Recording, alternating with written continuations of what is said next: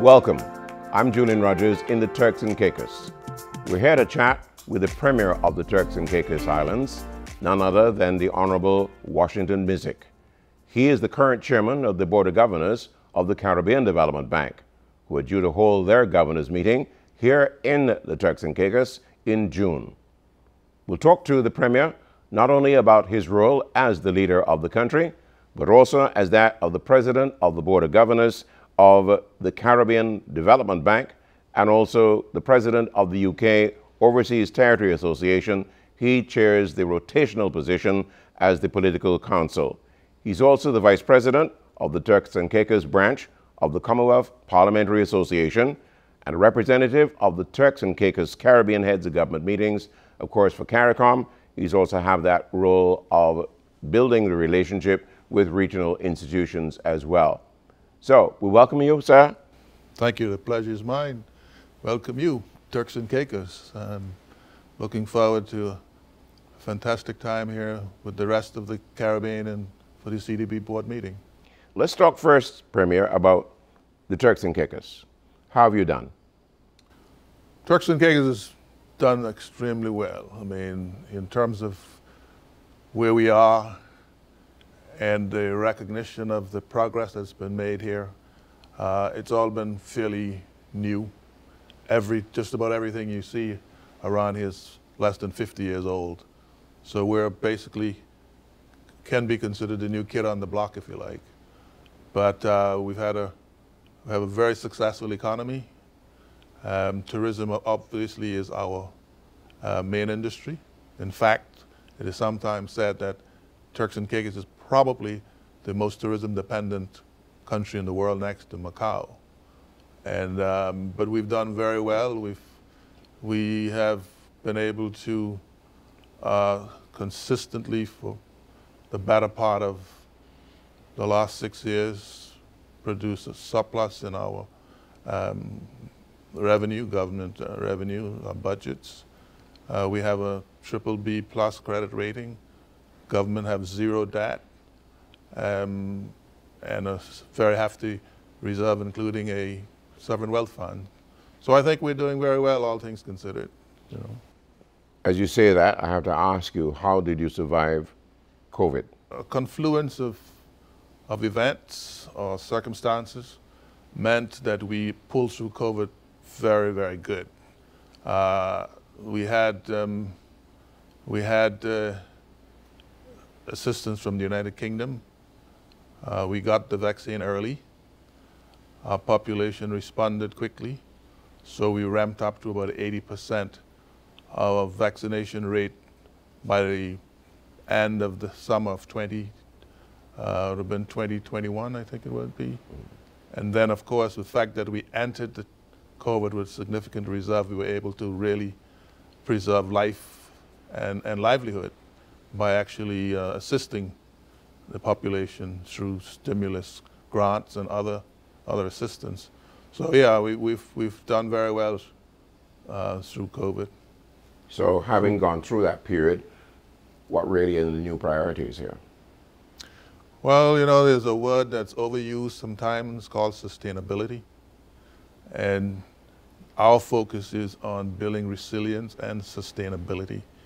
And that involves focusing on ensuring that not only sustainability in terms of the economy, but also in terms of our sensitive environment, which is very much tied to the economy. Everyone in this island and this country makes their living off the natural capital of the economy, so we're very concerned about ensuring that that is preserved, but also keeping a good social balance.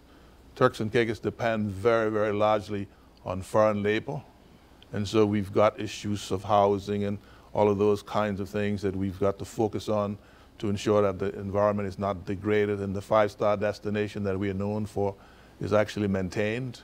So yes, those are some challenges, but I think we've designed and are designing solutions and approaches to ensure that our economy and our social and environmental sectors are sustainable.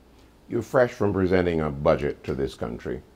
What would you say are the priority items that you're addressing in this?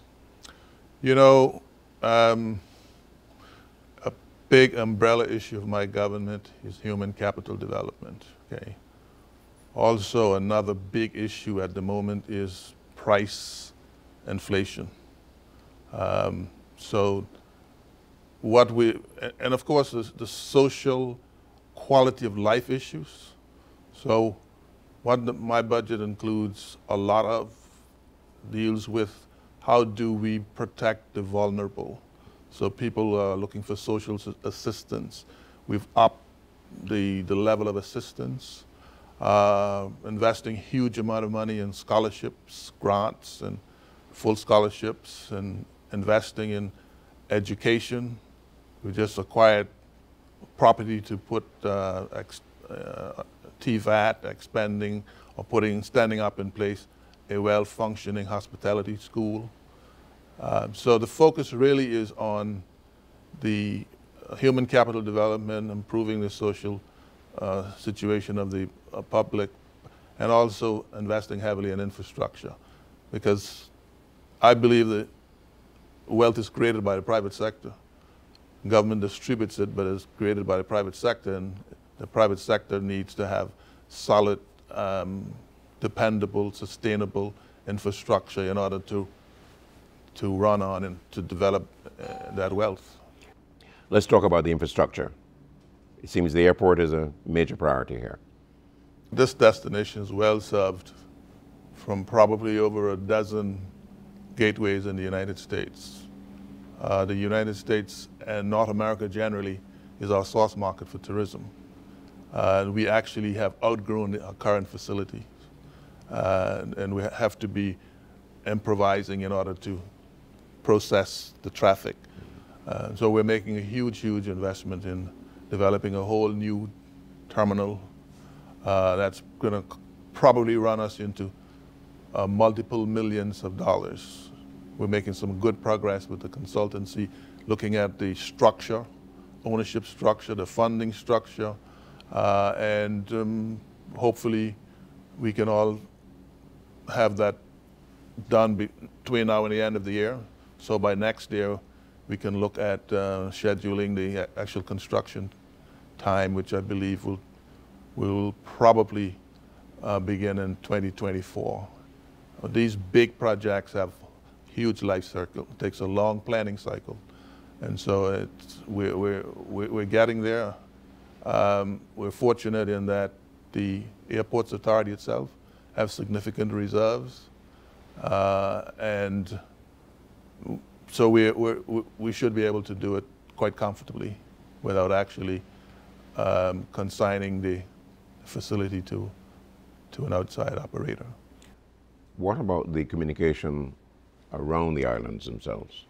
The communication around Turks and Caicos is in need of improvement. Dependency or the ability to communicate between the islands, particularly in a bad hurricane, is a problem. And we are now looking at actually putting a fiber ring around the islands to improve that. That is something that is also topical. And again, I expect that we'll see some movement on that in the current financial year. Let's talk now about the relationships you have with the nearby territories, like the Bahamas, for instance. Well, the Bahamas is considered to be family because their bloodlines, of course, the nearest Bahama island is 40 miles off from here. Anagua, Mayaguana, they're between 40 to 60 miles away. And so there's always been freedom of movement between here and the Bahamas, even when even in relationship to the legislation, it's not strictly adhered to when it comes to the movement of people between here and Bahamas. Everybody in the Turks and Caicos Islands and everybody just about in the Bahamas have families in both places. So that relationship is probably our strongest relationship because of our proximity, but also because of the bloodlines between us. Of course, in my capacity as the president of the Caribbean Development Bank, I represent the overseas territories. The position, of course, as you know, is rotational. So I represent places like the British Virgin Islands, Montserrat, Anguilla, and the Cayman Islands, and Turks and Caicos. But our relationship, our strongest relationship, remains with the Bahamas. And the historic relationship with, say, Jamaica?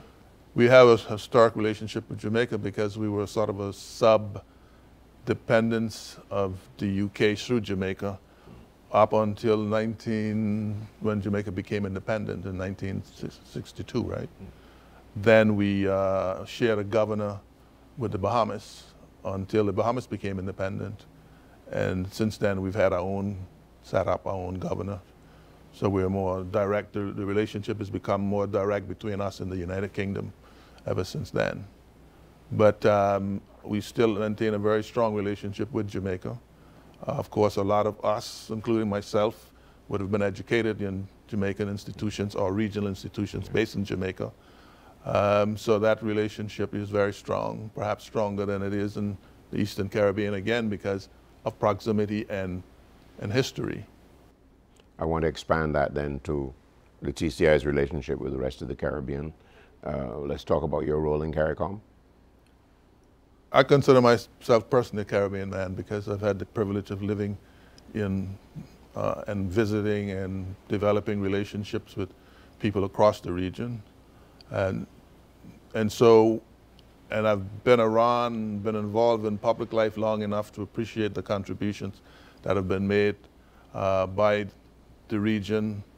In the past, we've sourced teachers, doctors, engineers, police officers, and you name it, from different parts of the Caribbean, particularly places like Barbados.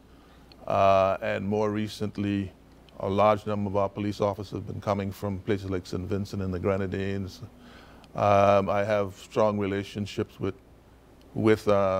many of the leaders in the region by virtue of the long time I've spent in politics and meeting them one-on-one and developing relationships. So, yeah, I've come to value the importance of it. And while our growth has been uneven, I think it's critical that we kind of develop a mentality of one for all and all for one, because we live in a region that's very volatile, and one could be up today and down tomorrow, and so that sort of a dependence and the strength of having each other's back, to me, is very critical. And so that is something that I believe in, and I think in my role is something that I would like to focus on and promote, that regardless to where each of us may be in terms of our growth, economic growth, we should and could contribute to the region and especially to the bank's operation and the bank's sustainability and survivability, because I noticed in a lot of cases with some of the more prosperous economies, there's this tendency not to appreciate the significant role that the bank plays, and I think that is very short-sighted. I'll just ask you to just respond to the offer from the President of Guyana, for instance, to deal with food security by offering the vast land space of Guyana for production of food and distribution across the region. Well, I think that was very magnanimous of him. I think for a place like the Turks and Caicos, it was a small population and significantly removed. The logistical issue of transportation could be a problem in making use of that, even if you have persons here who may want to invest in agriculture or in growing food. There's still the question of how do you get it here.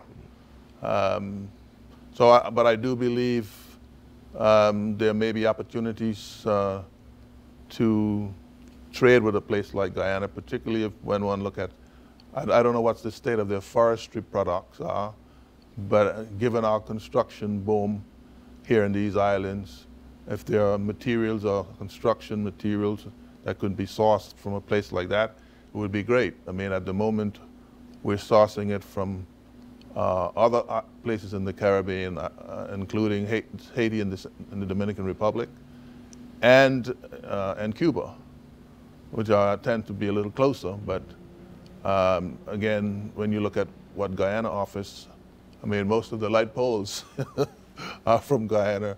And when you look at the quality of the lumber, I think there are opportunities there to cross-invest across this region in each other's economy to the benefit of the region. I think sometimes we don't realize the strength that we have. We look out for everything and ignore the possibility of developing the relationships that we have by cross-investing in each other's economy, making it easier. I mean, a great example has been the Sandals Corporation and their ability to tap into the resources and provide employment opportunities for many destinations within the region, including Turks and Caicos.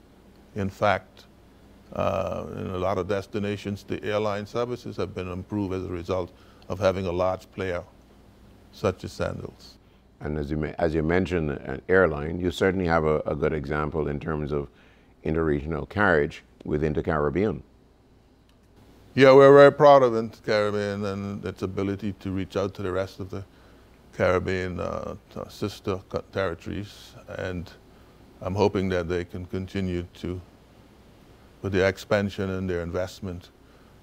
For us, it's a matter of pride to be able to do that. Let's turn our attention to one of the other CAPs, that is the Board of Governors of the Overseas Territories. You've had this role for some time as part of this rotation. What would you say are the priorities?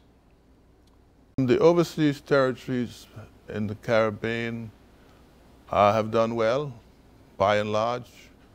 Most of them, certainly the Cayman Islands and Turks and Caicos, have done very well. Some of the other territories in the Eastern Caribbean have not done quite as well. There's a terminology that came from a book that was written by another Caribbean personality that says small is beautiful, I think. And I think we underestimate the strength and the ability that we can, and the role that we can play in the region and in the CDB. And what I would like for my colleagues in the overseas territories to do is to, even though I am the rotational governor and the chair, I would certainly want to get their full support because I do believe that we could make this particular conference something extraordinary, and that their presence here could benefit them and the bank. I can certainly see a situation where certainly the Cayman Islands and Turks and Caicos are no longer sort of even though we may be borrowing countries, we're no longer dependent on some of the concessionary funding that the bank may have available, but some of our other sister territories are.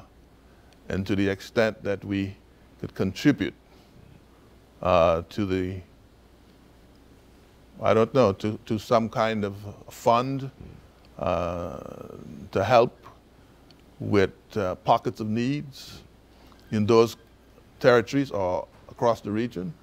I think that the kind of conversation we should start to have instead of constantly looking out for everything, because I think it's important to remember where we were once and relate that to where we are today, and understand that the big wheel comes around, and you never know if it'll ever happen again. So that's what I would encourage them to do, and hope that we can play a pivotal role in the success and sustainability of the organization. The grouping as such has a particular relationship, of course, obviously with Britain. How do you see the territories now helping to reshape the impression or the relationship with Britain? Well, I tell you one thing, global Britain, in my view, seems very keen on maintaining a relationship with the overseas territories. I think it stands to reason that exiting a Brexit, it means that their sphere of influence is less. And also what we've seen recently with the royal visits through the region, that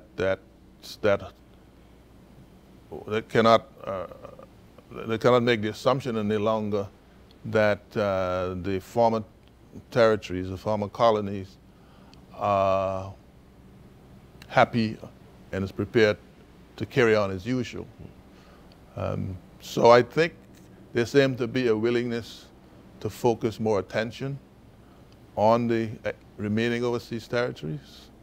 And to the extent that there's this idea of offering the overseas territories parliamentary representation, direct parliamentary representation in the UK, there are varying degrees of views on that. And it's not something I want to necessarily comment on, because I think, I don't think, I don't support us being subsumed into the UK or anything like that. But I think the relationship in more recent times, particularly in relationship to the COVID pandemic, have actually served the Turks and Caicos and the overseas territories well.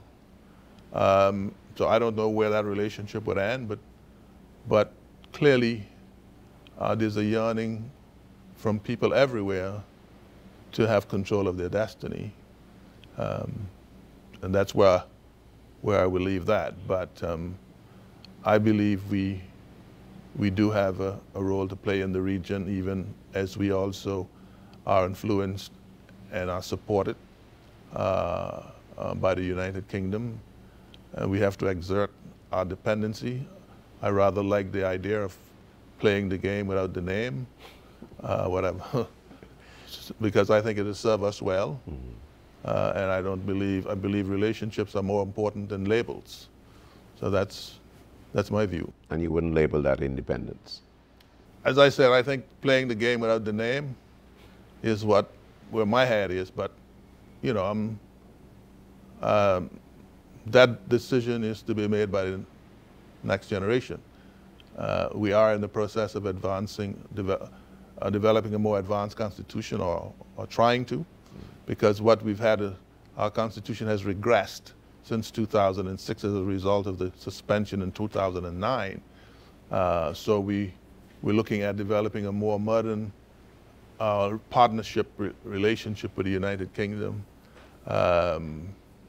Again, given our size, we have to be concerned, and particularly Turks and Caicos, given where we are located, with huge neighbors that are not necessarily quite as democratic as our tradition. We have to be careful about the relationships that we maintain. And as you talk about your neighbors, Cuba? Cuba we have Cuba, we got Hispaniola, both which are within 100 miles from our shores. Those are, and of course, our neighbor, the Bahamas. Jamaica is about 400 plus miles away from us. But that's would be our neighborhood there. But and you're comfortable in that neighborhood? The biggest threat to Turks and Caicos sovereignty, if you can call it that, since we're not a nation, is really this threat from illegal immigration from our neighbors next door to the south of us. And I do believe the region and the world have an obligation to do a better job of assisting our neighbors in Haiti, so that they are not trafficked, because a large part of what happened is literally trafficking. Poor people don't even know where they're going sometimes, you know. So again, as I discussed with the president in the past, to the extent that the CDB and the region could develop initiatives to help some of our neighbors who are may want to leave, if we can create conditions at home which would prevent that from happening, fewer people will leave, and fewer people will lose their lives on the high seas trying to escape poverty, because it is an economic situation. And it's one that I think developed countries ought to be doing more about and are not. Let's return now to the Caribbean Development Bank and its role, and you as governor. What would be your driving mantra to the bank at this stage? I mentioned earlier, I believe, I think the bank has an obligation to prove its own continued relevance as well, but it depends on the governors, all of the countries, right, to take a keen interest in the future of the bank. And I think part of what I would like to see an expansion in the bank's membership, both regionally and globally. And what I'd like us to do again is to see how interregionally what we can do to help each other. Again, using the phrase one for all and all for one. You know, there are some of our countries who are doing quite well, and there's no reason why we shouldn't be contributing to lifting some of our other neighbors, or focusing on projects within particular neighborhoods within our member states. So I think it's a fluid discussion that we have to have. I think there need to be some brainstorming around how the bank could continue to be relevant, how it can be sustainable, what kind of resilient initiatives it needs to take. No one person has all of the answers, and that is the reason why it's very, very important for members to show up at the board meeting, and you know, so we can have these discussions. Because I would not have detailed knowledge of what's happening in many of the sister or the member countries, the borrowing member countries, unless that face-to-face dialogue is had, and we can come up with a meeting of the minds. It's difficult to divine what each person is thinking and where the specific needs are. You talk about resilience, a word used a great deal these days, sustainability, etc. How do you see those really impacting the choices we're making for the future of the Caribbean? Well, I believe resilience to me is a very broad word. Speak in terms both of physical and systemic. Physical, of course, we live in a part of the world which is very susceptible to severe storms, hurricanes, and so I think we certainly need to be building on that kind of resilience, and I believe we do have institutions that have sort of answered the call. SEDEMA, we've got the strategic insurance program that helps the region as it relates to hurricanes through this, and this is all through the CARICOM. Yeah. But in relationship to the sustainability generally, I also believe there needs to be more from a systems point of view and from a management of the economy point of view. I think there's a lot we can learn from each other. We've got smart people within our diaspora. We have smart people within the region. There can be more in terms of knowledge transfer. There can be And some of our people may even have resources that could be invested in the region to make it more economically sustainable, but also to make the, as I say, the management of the region, both at the political level and at the business level, sustainable and resilient. Infrastructure, building infrastructure, we should make sure that those are resilient. So after a storm, they don't all disappear and now you have to start all over again. You know, in Turks and Caicos, we've been very fortunate with the last hurricane that our source of power is very resilient. I mean, we were literally up when countries were down for up to a year. We're literally up and running within 6 weeks, you know, after a very, very severe storm.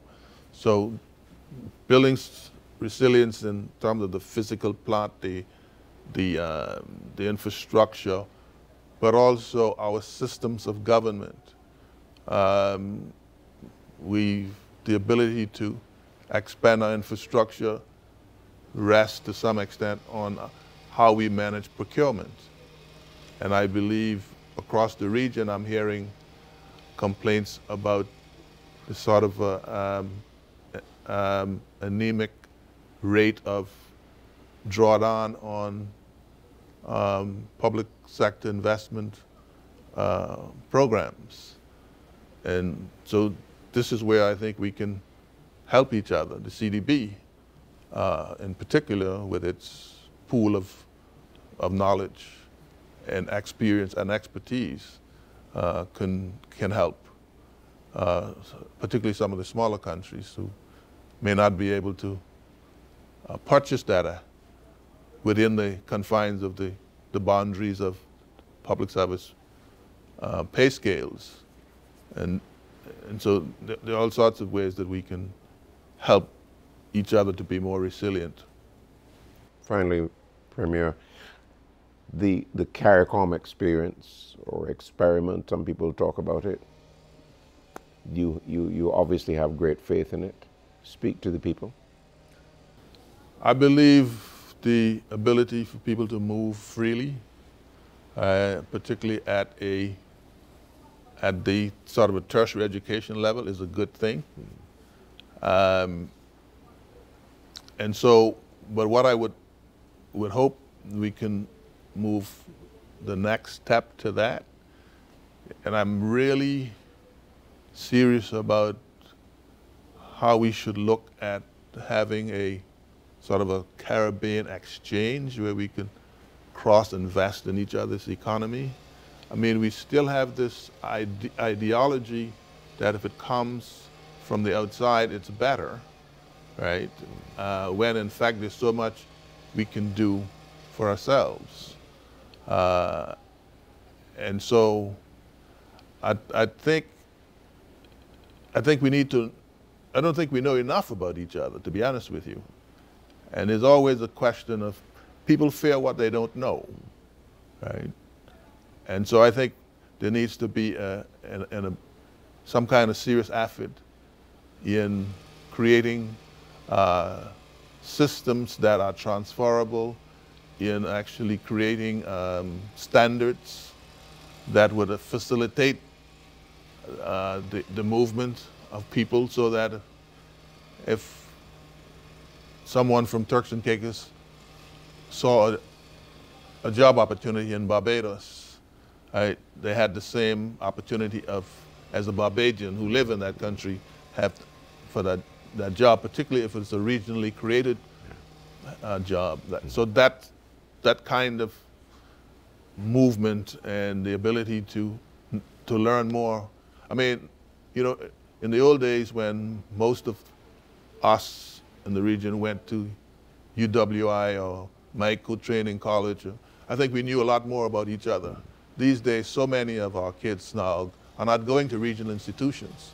They're going to schools in the United States, in the United Kingdom, and Canada, and places. So I think most of the leaders in my age group are people would have known each other because they would have met at university in Jamaica or in Cayfield, Barbados, in Trinidad.